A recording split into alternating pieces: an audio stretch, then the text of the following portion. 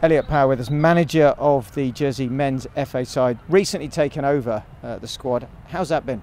Yeah, I think it's been quite whirlwind. Obviously, Martin stepping down after the Marathi kind of left it in a real short-term position where the association made the decision. Obviously, really grateful for the opportunity from Dave and the JFA board. And yeah, I think getting straight onto the grass was probably the best thing that could have happened. Really, we didn't have much time to think about it or much time to cobble together any sort of plans. It was just roll in from what we'd done with St Peter's and go with another 8 weeks just in a different kit. So yeah, it's been really enjoyable and quite last minute, but I think that's just been another part of it, another experience.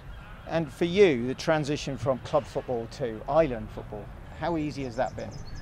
Yeah, I think pretty straightforward. I think players are players. They want to play as much football as possible, and they want their activities to be as much kind of running around as possible and the ball's out as much as possible. So we've tried to do that.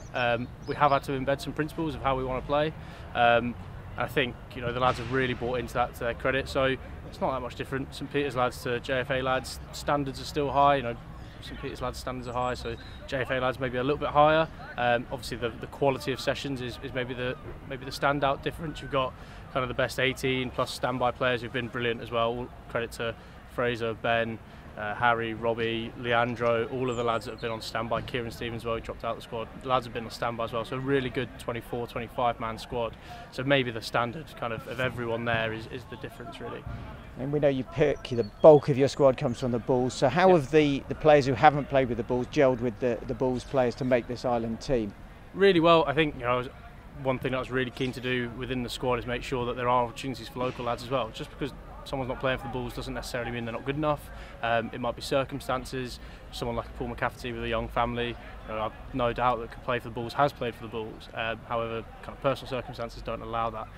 Teacher as well, so going away from work would be quite tough for him. So yeah, they've gelled really well. Look, there's a lot of preconceptions about this squad in terms of personalities and attitudes, and actually I think when you strip it all back, they're a good bunch of boys who represent Jersey really well on and off the field. And for new lads to come into it, it's been a really welcoming culture. For me and Gartz and Dave as well, and Andy as a coaching team, it's been a really welcoming culture. So whatever those preconceptions are, I don't think they're quite as accurate as maybe people think.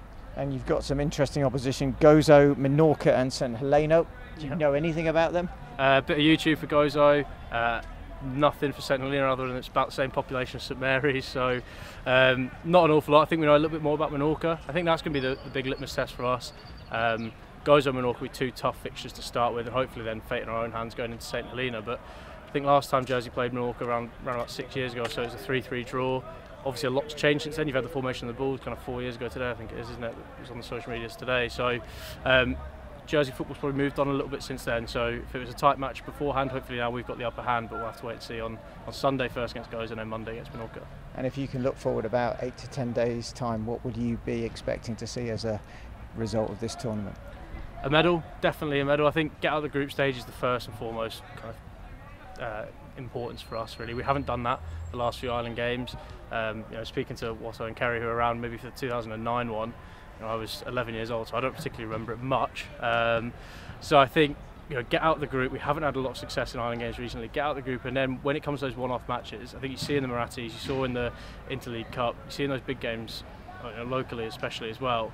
These lads step up, and they step up at big moments. So if we can get ourselves out of the group, I've got every single confidence that we can go there and bring back a medal. Well, we wish you well, and so does all the population of the island. Go well. Thank you, mate. Cheers.